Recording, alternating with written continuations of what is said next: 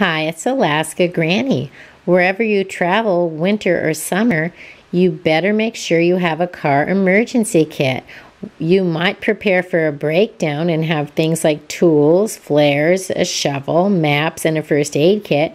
But what happens if you get caught in a highway emergency, a road closure? You may be stranded with no alternative route, and you have to just wait it out. It could take hours or even days, especially if you're in rural areas and there are no alternate routes. Prepare before you head out on a road trip and make sure you include sanitation supplies, any medicines that you need. Always carry some food and water bottles. Pack some survival items. You need flashlights, blankets, a radio, some hand warmers, and cash. You can't control what happens if the road is closed, but you can control how you deal with it by the preparations that you make before you set out in your car.